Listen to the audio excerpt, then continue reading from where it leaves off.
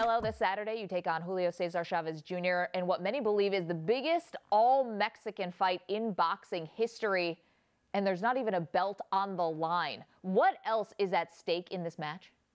No, obviamente todo en general. Everything that surrounds this fight, everything around it, the importance of it, and for the Mexican boxing, it's very important. Now, you've called Cesar Chavez a disgrace to the sport because of his multiple failed drug tests and suspensions. Do you have any doubts that he will be clean for your fight?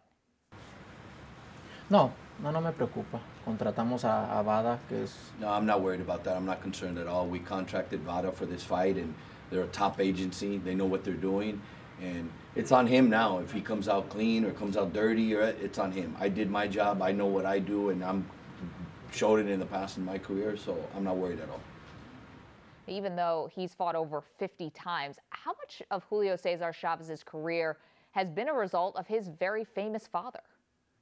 No, yo creo que pues siempre el nombre de su papá iba a estar. No, the name's always going to be there. I mean, obviously his father was a great fighter, one of the best ever, but he's done good. He's done his thing too on his own because, he made it to be a world champion, and you don't do that just by not having that extra.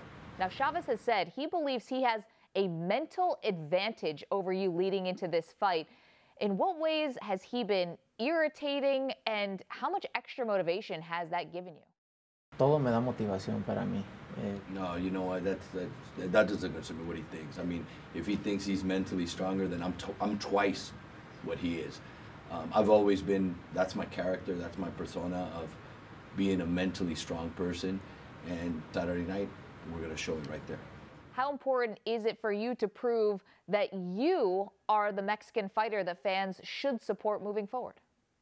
No, es muy importante. Es una motivación extra para mí. No, it's very important. It's very important. I'm very grateful for all the support and the love. And that's why I'm going to put on my part everything I can so that they can leave the arena and wherever they view it very satisfied and they receive the great fight.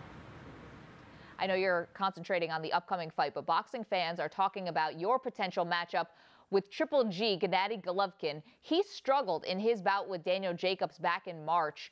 What message do you want to send to him and the rest of the top fighters in the middleweight class?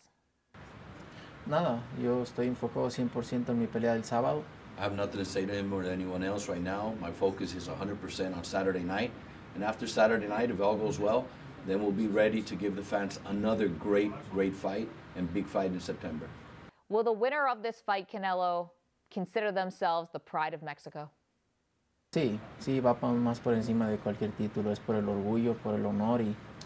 Absolutely. This is more, it's bigger than a title. This is for pride, this is for honor, and to give the fans a beautiful fight.